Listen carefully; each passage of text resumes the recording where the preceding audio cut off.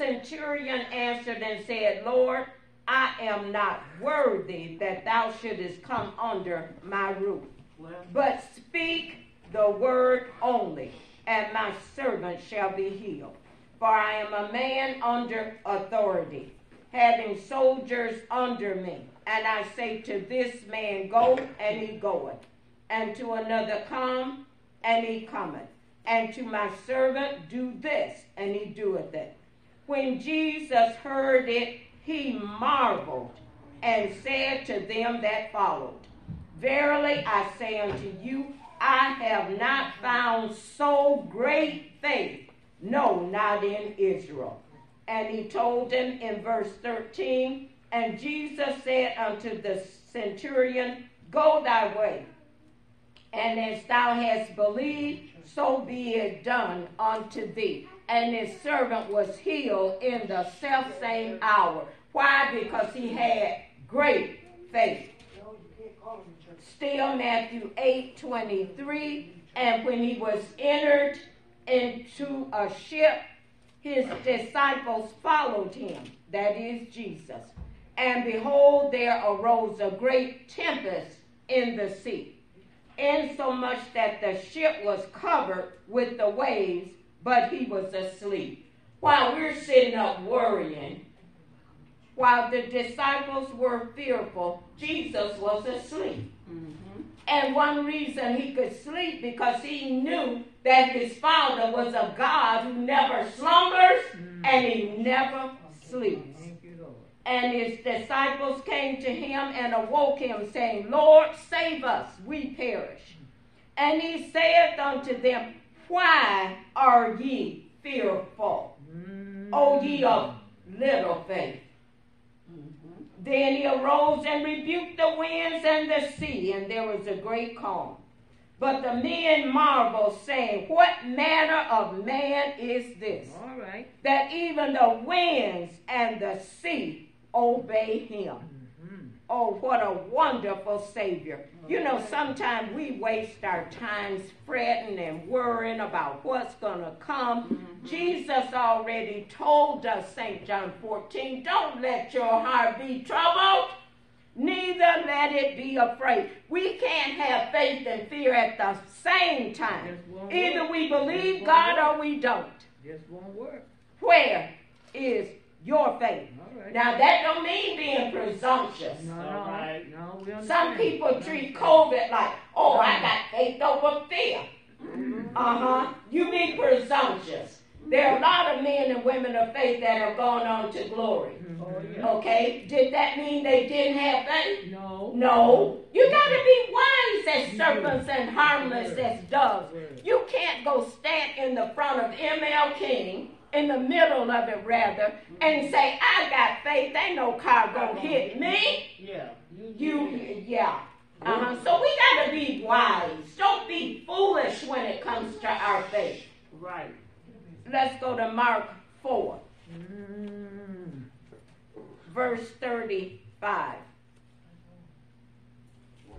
Mark 4 and 35. But this is a thought-provoking message. Where is your faith? Do you have great faith? Do you have little faith? Or in this instance, no faith? All right. Now that's pitiful. Mark 4:35. And the same day, when the even or evening was come, he saith unto them, Jesus said this now, let us pass over unto the other side. And when they had sent away the multitude, they took him even as he was in the ship. And there were also with him other little ships. And there arose a great storm of wind, and the waves beat into the ship so that it was now full. And he was in the hinder part of the ship, asleep again on a pillow. And they awake him and saith unto him, Master, carest thou not that we perish? They didn't call to mind that Jesus said, let's go over to the other side. And if Jesus said, we're going to the other side, they were going to get to the other side. I don't care how the storm raged, they were going to get to the other side. Yeah. And he arose and rebuked the wind and said unto the sea, peace, be still. That's what we need to do with some situations going on right about now. Peace, be still. And the wind ceased, and there was a great calm. And he said unto them, why are ye so fearful? How is it that ye have no faith? And they feared exceedingly and said one to another, what manner of man is this, that even the wind and the sea obey him? But those of us that know Jesus Christ as our personal Lord and Savior, we know what manner of man he is. Because we've got it here. We not only can read about it, but we live and know and breathe and know what kind of man Jesus is, because we know what changes he made in our lives. Mark 9. We know he's real. Some people don't believe Jesus is real. He is. Oh, yeah, but he is real. There was a young man in Mark 9 that he had a dumb and deaf spirit. And the disciples could not cast him out. In verse 19, Jesus said, he answered him and said, oh, faithless, because the disciples want to know, why couldn't we cast them out? We could do it, But he told them, this kind goeth not out but by prayer and fasting. Okay? There are some besetting sins that you got to pray and fast to get rid of. He answered him and said, oh, faithless generation, how long shall I be with you? How long shall I suffer you? Bring him unto me. And they brought him unto him. And Jesus asked the Father how long ago it was that it came upon him. He said, of, or since in his childhood. He said, of a child. And oftentimes in verse 22, it have cast him into the fire and into the waters to destroy him. But if thou canst do anything, have compassion on us and help us.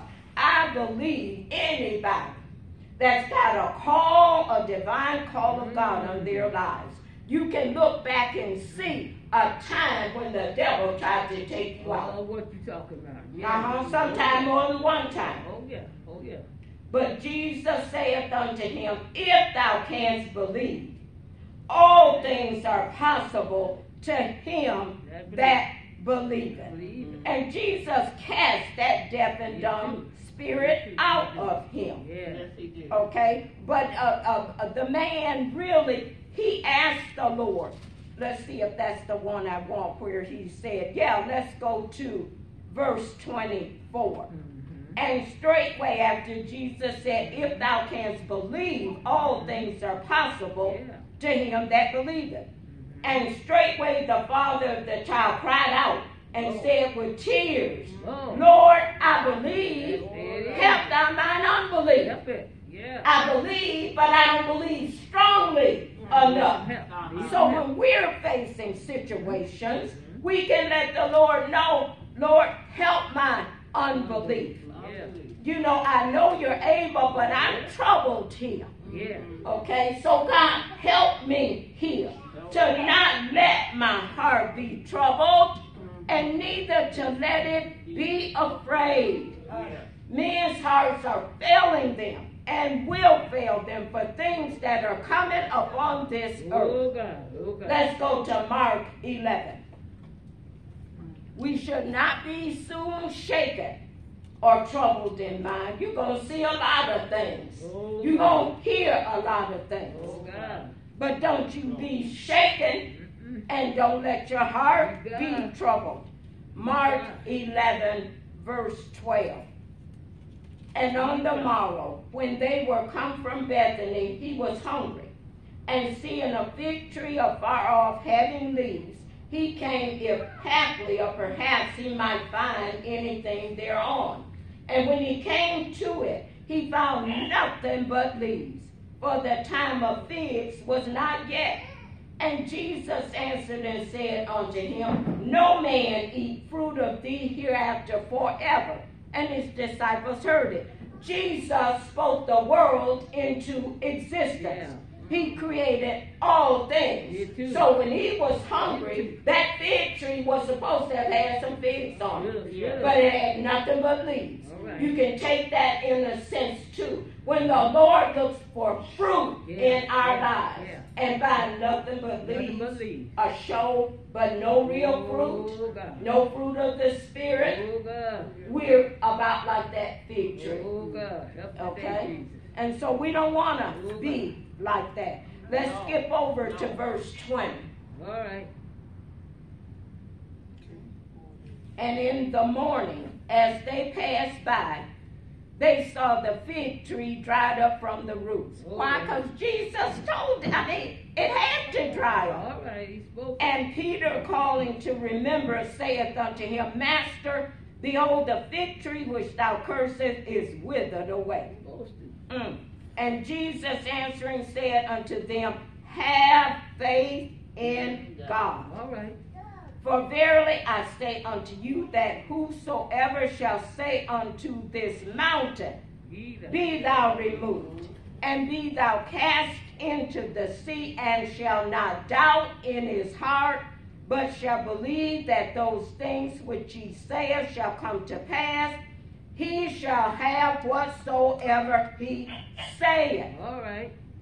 Therefore I say unto you, what things soever ye desire, when ye pray, believe that ye receive them, and ye shall have them. There's a caveat to that. And when ye stand praying, forgive if ye have aught against any, that your Father also which is in heaven may forgive you your trespasses. Thank you, Holy Ghost. Help us, Lord. We got to realize we've been wrong too. Oh, Lord. So we got to be careful how we judge one another. All right now. Because some of the very things we're judging, we're guilty of too. Yes, oh yes, oh yes, oh yes. But if ye do not forgive, neither will your Father which is in heaven forgive your trespasses. Think about it. And if we want God to forgive us, we've got to forgive others. Psalm 66:18 said, If I regard iniquity in my heart, the Lord will not hear me. He won't either. Okay? And iniquity is lawlessness. You're doing what you want to do, the way you want to do it. But we were warned in Matthew 24, I believe 12. Jesus said, because iniquity shall abound. All right. The love of many shall wax cold. Yes, sir. And that's going on right now. There's iniquity in the church. There's iniquity in the world. There's iniquity in politics. Don't want nobody leading them, and if we select you to lead us, we're going to make you so weak until it doesn't make a difference. Because we're living in the Laodicean times where it's called people ruling. And people don't want you telling them nothing. If they ain't listening, that's it. They're going to do what they want to do. But the way of a transgressor is hard. That's the word. But I'm not going to fret myself, okay? But people don't want to be governed. These are perilous times. We're here. We've been hearing about it, but we're St. Luke 18:1. Yeah. And he spake a parable unto them to this end, that men ought always to pray and not to faint. Don't lose heart and give up. Saying there was in a city a judge, which feared not God, neither regarded man. Cold-hearted person. And there was a widow in that city, and she came unto him, saying, Avenge me of mine adversary. To avenge means to vindicate. Vindicate means to clear someone of blame or suspicion. And he would not for a while. But afterward he said within himself, though I fear not God nor regard man, yet because this widow troubleth me. She kept coming. He said, I will avenge her, lest by her continual coming she weary me. And the Lord said, hear what the unjust judge saith. And shall not God avenge his own elect, his own chosen, which cry day and night unto him? Though he bear long with them like he did with the disciples, why are you so fearful? Why is it that you have no faith? Even though he bear long with them, he said, how long must I suffer you? But he said, I tell you that he will avenge them speedily. Nevertheless, when the Son of Man cometh, shall he find faith on the earth? Oh God. That's a sad commentary. Oh, out of all the blessings, out of all the things that he's done, when trouble come knocking at our door, and we just think, oh Lord, what shall I do? All we have to do is remember what he did before. He will, if he did it before, he'll do it again. He's that kind of God. Yes, he is. St. Luke 17:3 says, take heed to yourselves. If thy brother trespass against thee, rebuke him. And if he repent, forgive him. And if he trespass against thee 7 times in a day, and 7 times in a day turn again to thee, saying, I repent, thou shalt forgive him. And the apostle said, and I heard somebody preach on this, they said that the apostle knew that was going to be hard to forgive somebody that just keeps doing the same thing over and over again. So in verse 5, and the apostle said unto the Lord, increase our faith. And the Lord said, if ye have faith as a grain of mustard seed, ye might say unto this sycamore tree, be thou plucked up by the root, and be thou planted in the sea, and it should obey you. Okay? We know Abraham was a man of strong faith. Against hope, he believed in hope. And we want to be people of strong faith. Let's go to Hebrews 11:1. I intend to start with that. Now faith is the substance of things hoped for, the evidence of things not seen. Verse 6 says, but without faith it is impossible to please him. Yes, sir. For he that cometh to God must believe that he is, and that he is a rewarder of them that diligently seek him. You can't even be saved without faith, because you got to believe that God is who he said he is. And Jesus went on to say in St. John 14, you believe in God, believe also in me. That's the only way to the Father, is through Jesus Christ, his Son. There are a lot of people in religions that believe in God, but they don't believe in Jesus. Well, you cannot be born again unless you believe that Jesus Christ is the Son of God. 2 Corinthians 13:5. And this is putting some of the responsibility back on us. Where is your faith? 2 Corinthians 13:5 says, examine yourselves. Wait a minute. That's the word, isn't it? Wait a minute. Examine yourselves. Holy men of God spake as they were moved by the Holy Ghost. So the Apostle Paul is saying here, examine yourselves, whether ye be in the faith. A lot of people think they're in the faith and they're not. But examine yourself. Prove your own self. Prove your own selves. Test yourself through the word. Yeah. Know ye not your own selves how that Jesus Christ is in you? Christ is in us, the hope of glory. All right. Except ye be reprobates. A reprobate is a counterfeit. They're disqualified. He told them, but I trust that ye shall know we are not reprobates. No. Now I pray to God that ye do no evil, not that we should appear approved, but that ye should do that which is honest, though we be as reprobates. Some people might think you are, but you got to know you're not. That's right. After you've examined yourself, okay, you should be able to come to the conclusion, I'm not a reprobate. No. For we can do nothing against the truth, All but right. for the truth. That's it. You got to know, not be reckoning. You need to know where you stand with the Lord. For sure. Yes, sir. You got to know beyond a shadow of a doubt. For sure. That's Let's go to 2 Timothy. Don't be reckoning, but you got to know. Know your own self.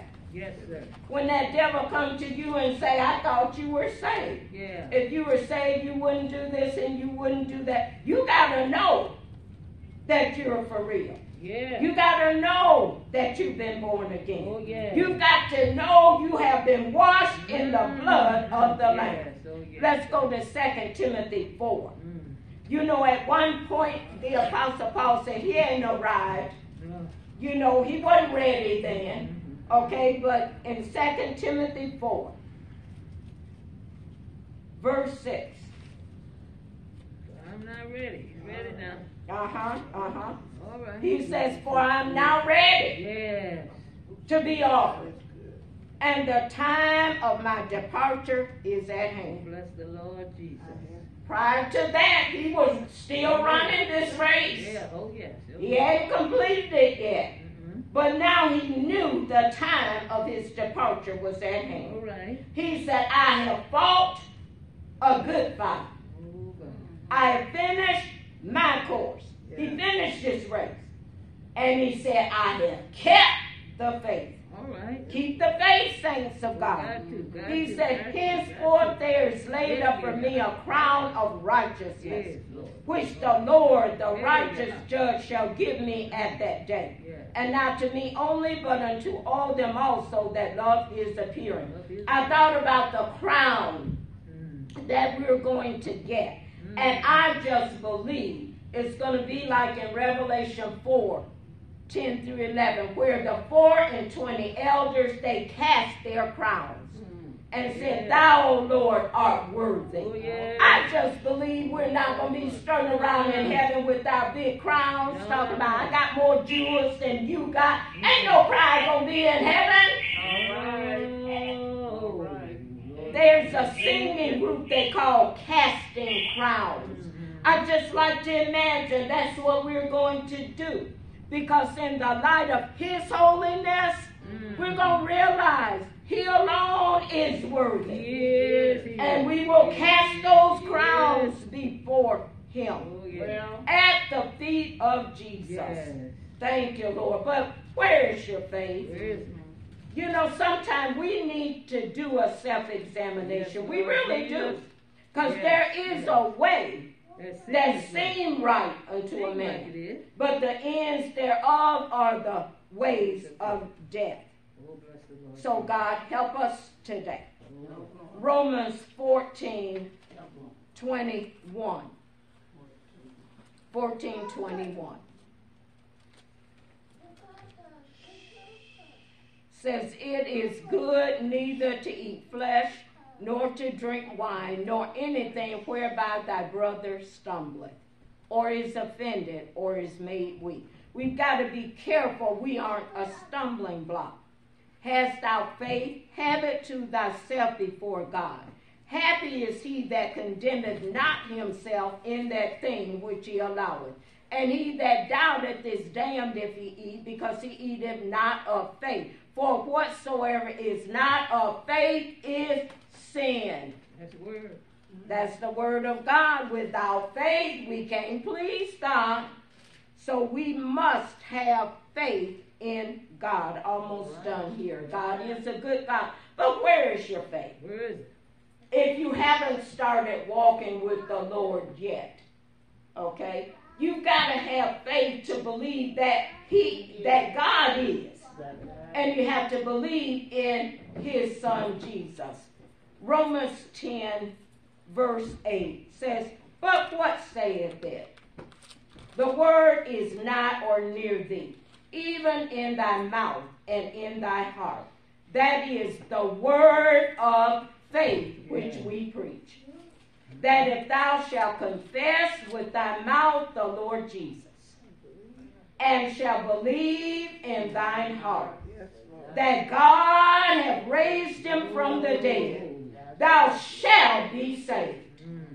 For with the heart man believeth unto righteousness, and with the mouth confession is made unto salvation.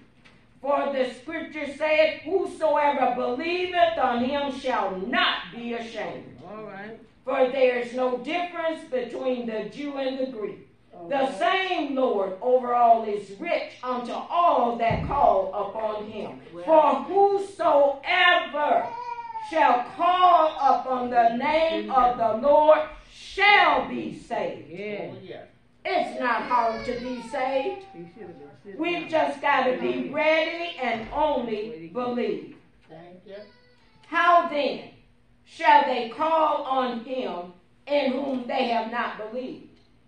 And how shall they believe in him of whom they have not heard? And how shall they hear without a preacher? Can't do it. Hallelujah to his name. And how shall they preach except they be sent? All right. As it is written, how beautiful are the feet of them that preach the gospel of peace and bring glad tidings of good things. Good thing. But they have not all obeyed the gospel.